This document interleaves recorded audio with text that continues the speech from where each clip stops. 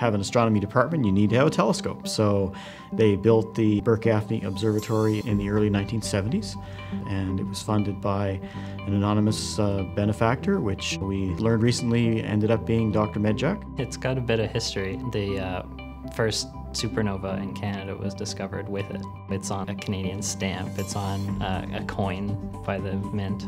It's a landmark in Halifax, on top of the tallest building in the south end.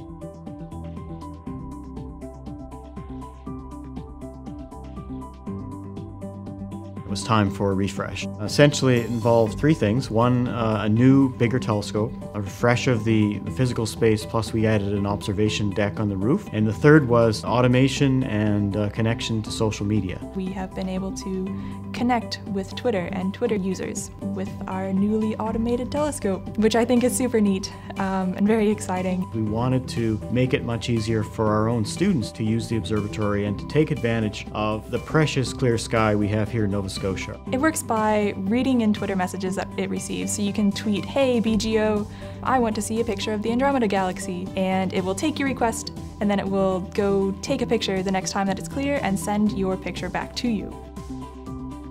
Earlier this year, Twitter had its 10th anniversary, and it chose to select in Canada 10 innovative ways that Twitter is being used, and they chose the Observatory Twitter access as one of those 10.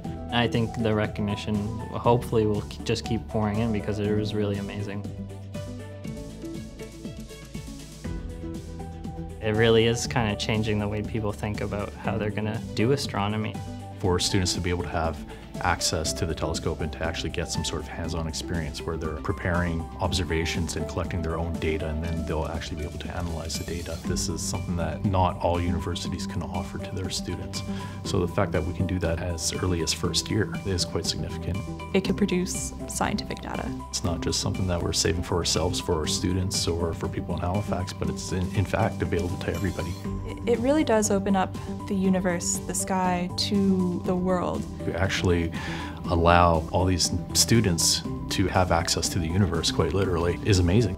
The original donation and the refresh have had and will have a tremendous impact on our community in Nova Scotia and beyond, to educate and enthuse young and old about science and astronomy and the wonder of what's out there in the night sky for generations to come.